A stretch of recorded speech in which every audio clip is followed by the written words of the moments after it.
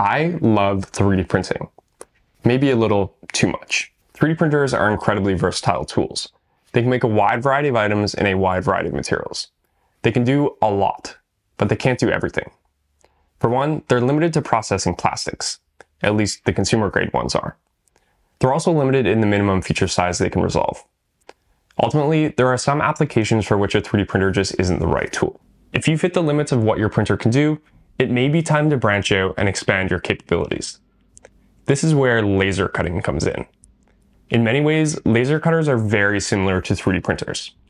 They're comprised of many of the same components: motors, belts, rails, a tool head, and a control board. Some of them are even made by the same manufacturers. You know, like the ones that make the tried and true Ender 3, or the Fast and Furious K1. That's right, I'm talking about Creality. Their Falcon 2 laser cutter is an example of a diode laser. It's like a laser pointer, but instead of entertaining the cat, it cuts through solid wood or plastic. You may hear the terms laser cutter and laser engraver used interchangeably. That's because these machines can do both. By adjusting the speed of the motion and the intensity of the laser, we can alter the penetration depth. Lower power and faster speeds give an engraving effect. The laser marks the surface of the material without cutting it. Higher power and lower speeds give a cutting effect. The depth of the cut will depend on both of those parameters, as well as the composition of the material.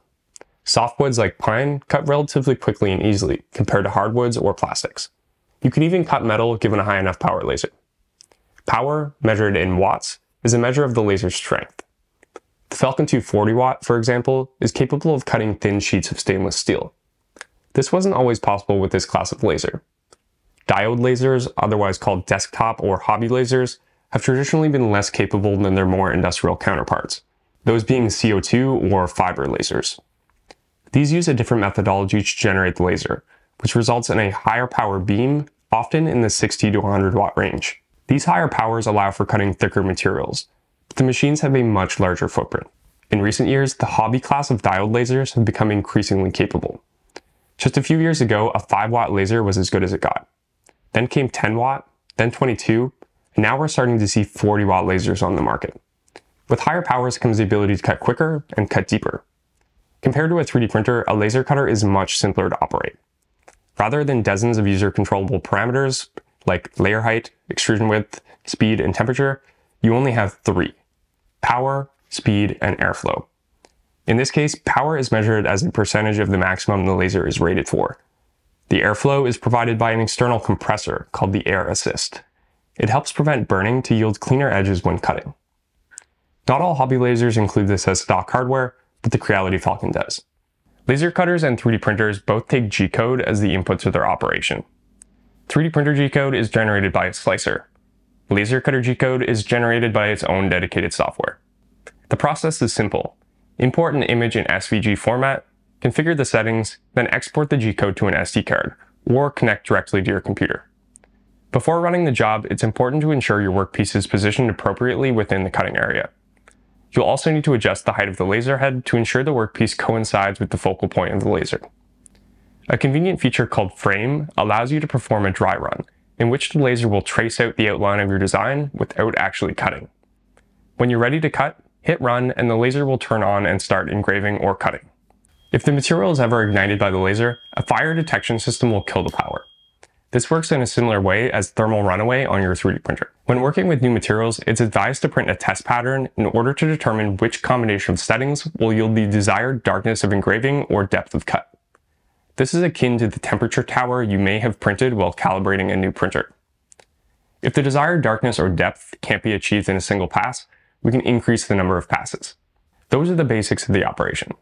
So what do you need to get started if this is a hobby you'd like to pursue? Well, besides the machine itself, you'll also need a backing plate to prevent cutting your table or work surface. You may also wish to pick up some optional accessories like a pop-up enclosure or a rotary kit for curved surface engraving. This will allow you to engrave things like mugs or tumblers. More advanced rotary kits have a chuck system that will also allow you to engrave oddly shaped items like rings and baseballs. When considering adding a laser cutter to your arsenal, it's important to consider the requirements for the operating environment. Unlike a 3D printer that can be used in your basement or bedroom, a laser cutter is best used in the garage.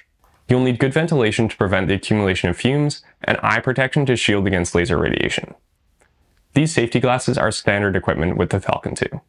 When used in combination with 3D printing, a laser cutter can open up a whole new avenue of potential projects. It's the perfect tool to have on hand for when you need a last-minute gift. With it, you can turn an ordinary object into a personalized keepsake. If you're a business-savvy individual, there's also a big market for laser-engraved products. Whatever your application, laser engravers are a great addition to any makerspace. I hope you learned something here today. If you did, make sure to hit that like button and subscribe for more videos. Thanks so much for watching. My name's Taylor, this is YGK3D, and until next time, happy 3D printing and laser cutting.